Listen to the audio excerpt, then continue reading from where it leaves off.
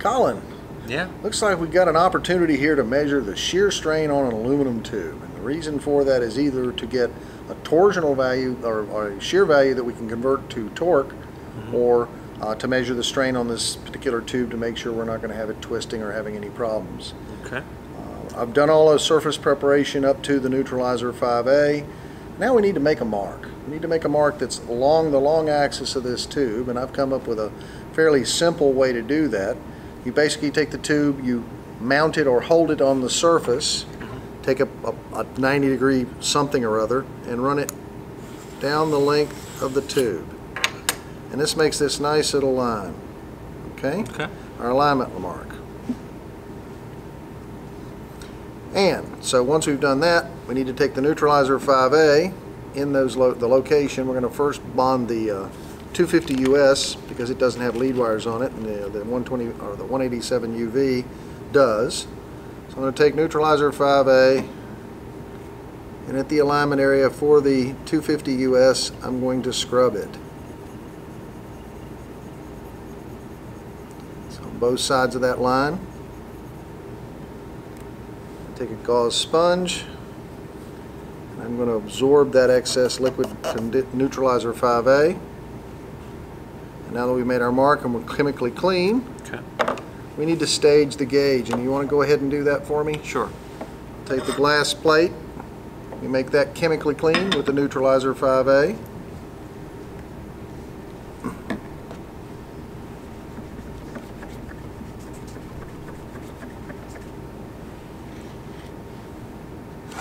In this particular case with the 250 US, the one we're going to put on first, okay, we're going to have to put the tape, because it's such a wide gauge, we'll need to have two pieces of tape that are side by side or overlap slightly to one another. So the 250 US is fairly large.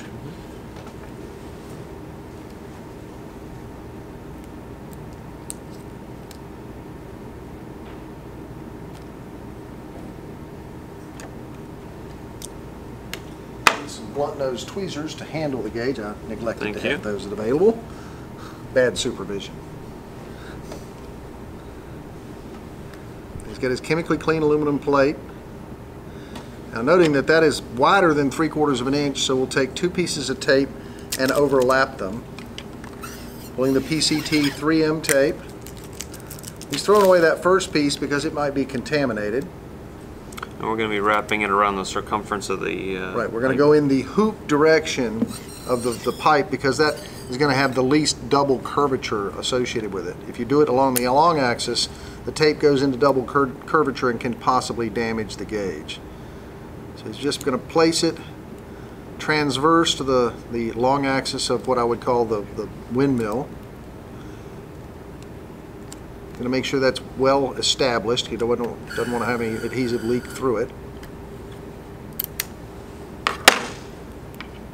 Put a second piece that overlaps and is wide enough so it covers the entire gauge.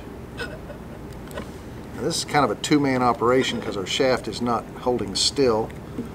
So we've got our alignment mark here. It might be very difficult for you to see that, but we can see it here. He's going to lift the gauge at a shallow angle, locate the alignment mark. Let's turn it down on this end where I cleaned it. He's going to tack the gauge down in the appropriate aligned position. Now, if you don't line it up properly, you're going to start attenuating some of your signal. So he's being very careful to make sure that these two alignment triangles are in line with the burnished alignment mark that we have in place. So he's pretty comfortable with that.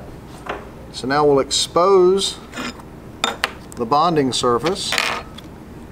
And what's the next step? Use our catalyst. Catalyst C, the blue top bottle. By the way, we're bonding with the M-Bond 200 because this shaft is not going to get hot or cold, and it's going to be what we would describe as a quick and dirty torque test.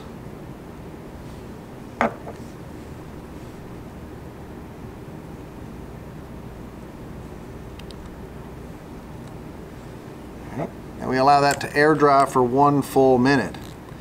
Now this particular gauge, the 250 US, once it's properly bonded in place, will give us twice the shear strain on this aluminum tube, or 4 times the uniaxial strain. And if you know the modulus of your tube, the thickness of the wall. You can calculate the strain or the shear strain that would be applied on this and calculate back to a known torque or load. So we wait the full 1 minute of air dry time. So we've waited our 1 minute of air dry time for the catalyst, and now we need to apply the adhesive and the clamping pressure. Colin is going to take, because this gauge is so wide, he's going to make a little bead of adhesive across the cusp of the tape so that it has enough adhesive so it doesn't starve the bond line. So start at one side and lightly go across. And now he's got a full bond line across there. He's going to take his gauze sponge. He's going to squeegee in across. Because it's so wide, he's going to have to use the heel of his hand rather than traditionally use the thumb of pressure. And he'll hold this for one full 60-second minute. And I got you covered for time. Now, the reason we hold it for a minute is the catalyst C is a controlling agent that slows it down. You want to have it properly bond, and if you don't leave it for a minute, you might have some gaps or discontinuous behavior. But the 250 US is a favorite because it's easy to install. It's a full bridge pattern, so you get twice the shear strain or 4 times the uniaxial strain, lots of signal. And in most cases it will cancel bending. There's a couple of shear bending application locations where it might have some bending sensitivity, but for the most part it's relatively insensitive to bending. So this could be an application where an automobile manufacturer wants to know the torque on their half shafts that's coming out of the engine, or the Navy wants to know how fast a ship can go, how much horsepower is coming out the propeller shaft, and how much is that appropriate. Okay, and we are 1 minute. So now he removes his hand there, and we wait for 2 minutes under the tape. The adhesive system, once you've got it clamped into position, you have to wait for 2 minutes.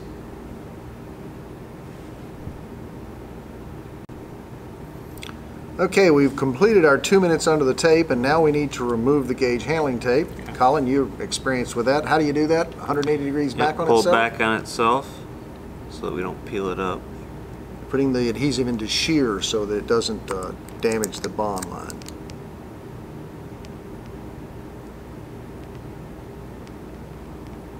It's a time when you're on camera, you're nervous that everything goes well.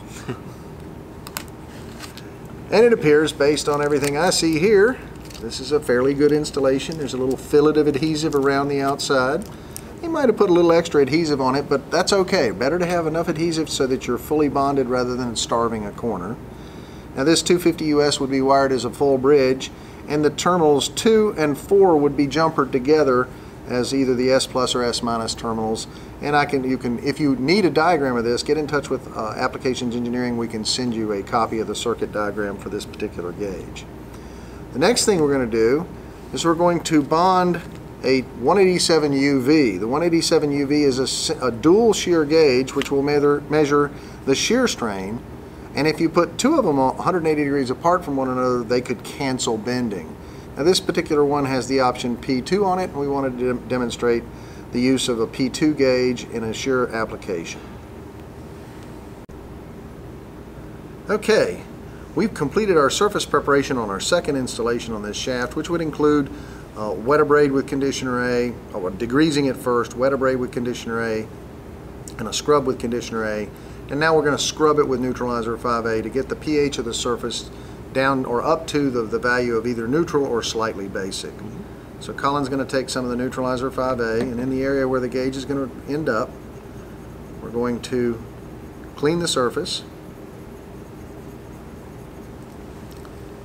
Take a dry gauze sponge, fold it in quarters, and absorb that excess neutralizer 5A.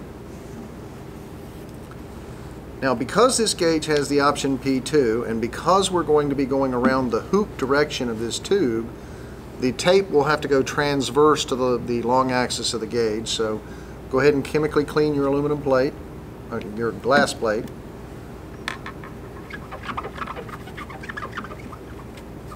Nice and squeaky clean. Then we're going to expose the bonding surface of the gauge, and this is a little tricky with these option P2 gauges. It's I tend to think the lead wire is a little bit in the way during the install, but if you're careful, it shouldn't be a big deal. Just take it all out. lay it out on the glass plate. Now since the long axis of the tape is going to go the long axis of the or the hoop direction, you might want to lay it out like this so that we can get across it a little longer. Like that. Gotcha. Okay. He's going to take a strip of tape, 4 or 5 inches long. And this is the PCT 3M tape. He's going to place it transverse to the long axis of this 187 UV. So the tape will be in the hoop direction, we won't put the tape into a double curvature which could damage the gauge. Lifting at a shallow angle, he's going to transfer the gauge from the glass plate.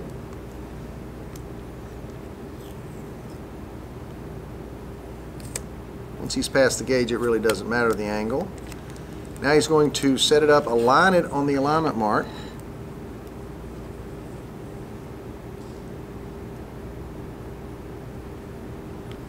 And once he's comfortable with the alignment position, as with all M-Bond 200 installations, we're going to expose the bonding surface and put down the catalyst C.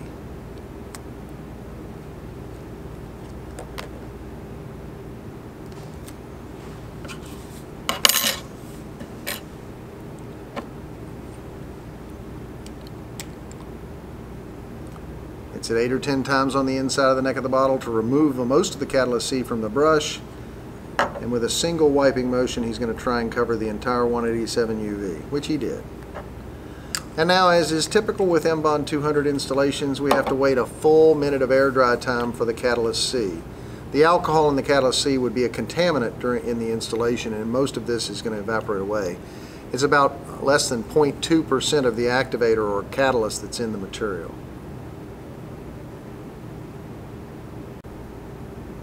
Okay, now that our catalyst C has had a minute of air dry time, we're now going to apply the adhesive. Colin has a gauze sponge folded in a quarter at the ready. He's going to peel the tape back so he gets just a little bit more of a cusp there. And then a single drop of the adhesive, a big drop of the adhesive on the gauge. And then he's going to squeegee it into position with the gauze sponge and follow with his thumb. Now his thumb is big enough in this particular case to cover the entire 187 UV, and he's going to hold his thumb on there for one full 60-second minute. And if you're upside down underneath a ship's propeller shaft, this might take a long time.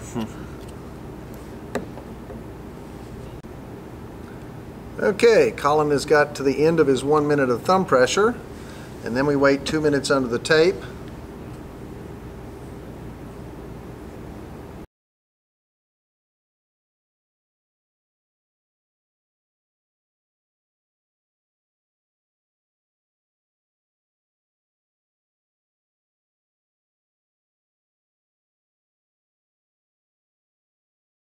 Okay, he's holding down the lead wire system to keep it from straining the gauge, and he's also going to pull it 180 degrees back on itself, being careful. Okay. And now this particular gauge, the 187 UV, is here to measure the shear strain, and this could be used to measure torque. However, it can be slightly sensitive to bending if you were to put two of these gauges, 180 degrees apart from one another, and wire them as a full bridge. That would certainly take any bending out of the situation. Most people tend to ignore the bending because it's such a small component, but if you have a very accurate measurement, you need to do that.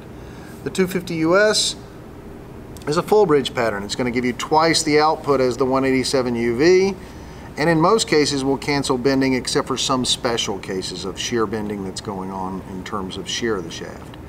But these are the two gauges that are typical when you're wanting to measure the torque or shear component on a shaft and convert that to some sort of horsepower or some sort of input to a finite element model, verifying your losses in your transmission.